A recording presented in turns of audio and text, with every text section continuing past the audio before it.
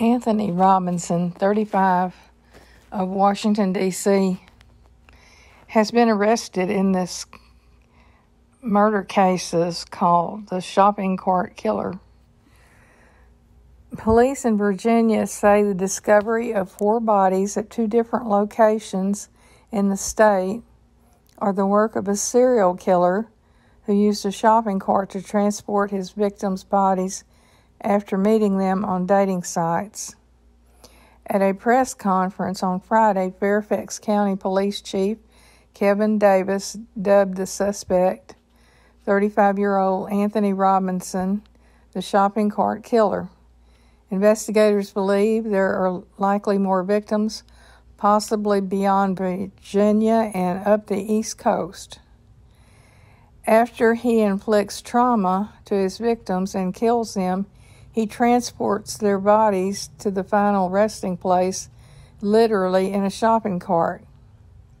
And there's video to that effect, Davis said. Davis said Robinson, who was taken into custody in Rockingham County last month, has lived in multiple locations along the East Coast in recent years. Police in Harrisburg arrested Robinson last month and charged him with 2 counts of murder after finding 2 bodies in a vacant lot in the city. The good thing is he's in custody. The challenge remains in identifying other victims. We believe that there may be other victims in the area, and we need to act now, he said. Evidence uncovered after Robinson's arrest led police to search an area near the Moon Inn in Fairfax County, south of Alexandria. During the search, detectives noticed a shopping cart and recalled that a shopping cart had been used to transport the bodies in Harrisburg cases. Detectives said that the shopping cart had been used to transport the bodies. 3 victims who have been identified all went missing in the last few months.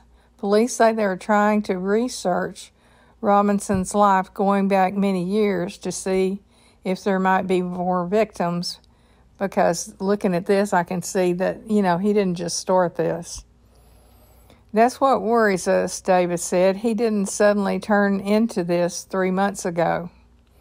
All 3 victims who have been identified met Robinson through dating websites.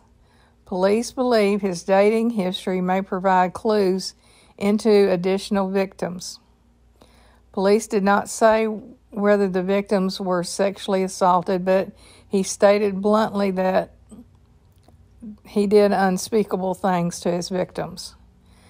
2 victims who were identified dead in Harrisburg were previously identified as Tanita Larice Smith, 39, of Charlottesville, and Aileen Elizabeth Redmond, 54, of Harrisburg. And there's their pictures. On the left is Beth Redmond, and on the right, Tanita Smith.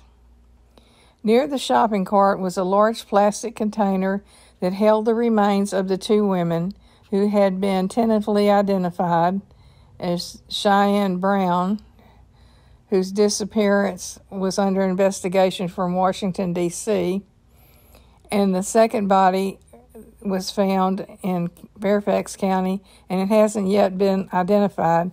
So this is a picture of Cheyenne Brown. She disappeared back in September of this year. So please be on the lookout for further details. This is a very interesting case. I'm going to be following it.